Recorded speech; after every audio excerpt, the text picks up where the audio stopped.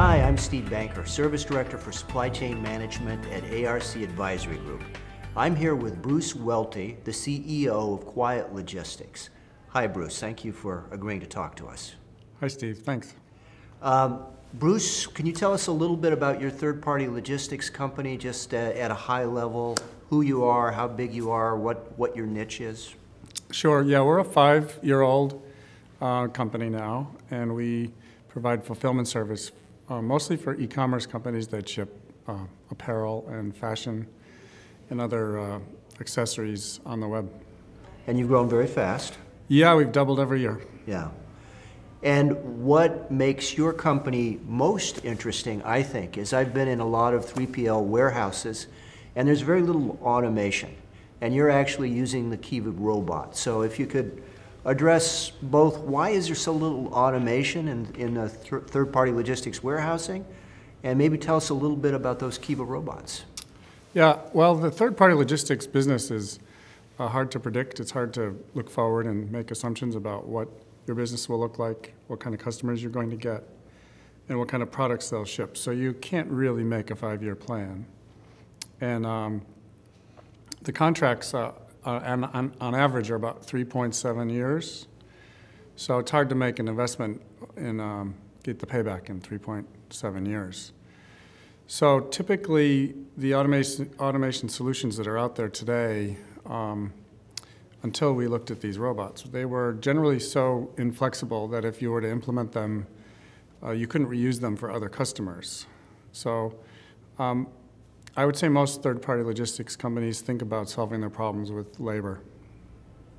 And when you say lack of flexibility, I guess what you mean is you put it in and it's designed for a certain scale and a certain productivity, and then if you lose that customer or you get another customer, you have a hard time scaling up and down. Is that the basic idea? Yeah, kind of like that. It's like the products that they use in material handling are designed for a particular form factor.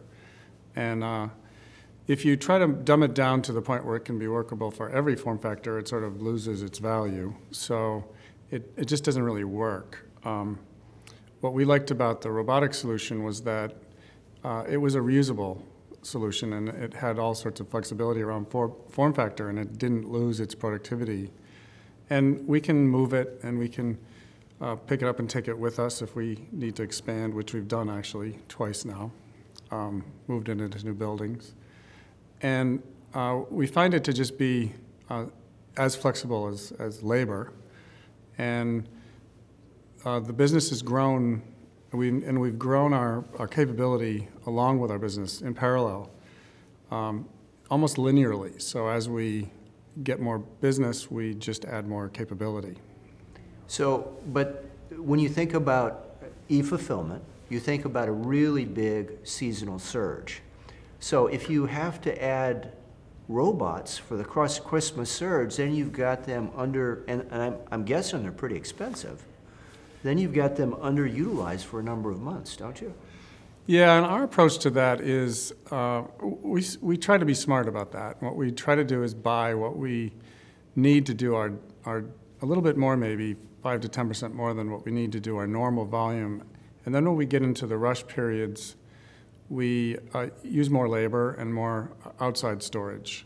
So instead of trying to buy to the peak, we actually buy to the normal volume and then address peak in other ways. Mm-hmm. So can you describe sort of how labor works with the robots during these peak surges?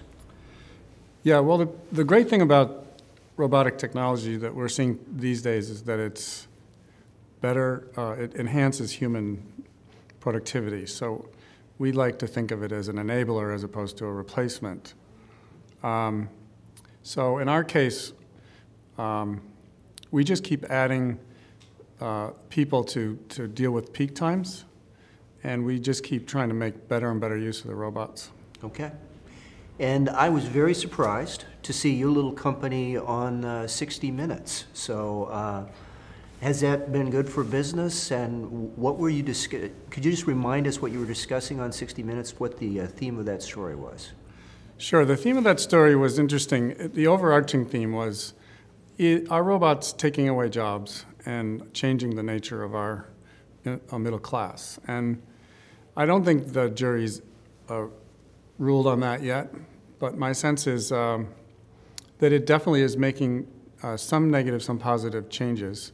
One thing we've noticed is that it is making us more competitive in the world, and some statistics I've seen have shown that we're actually creating jobs again. In addition, we have a whole new class of worker that's entering the middle class now. Because so much business is moving to e-commerce, these jobs didn't used to exist before. Most people did that part of the business themselves. They would go to the store and pick the goods up and transport them home, and now we have to do that for them. So I think what was happening with that 60 Minutes report was that they were trying to figure that out. What are the implications of that? And I don't think anybody knows yet.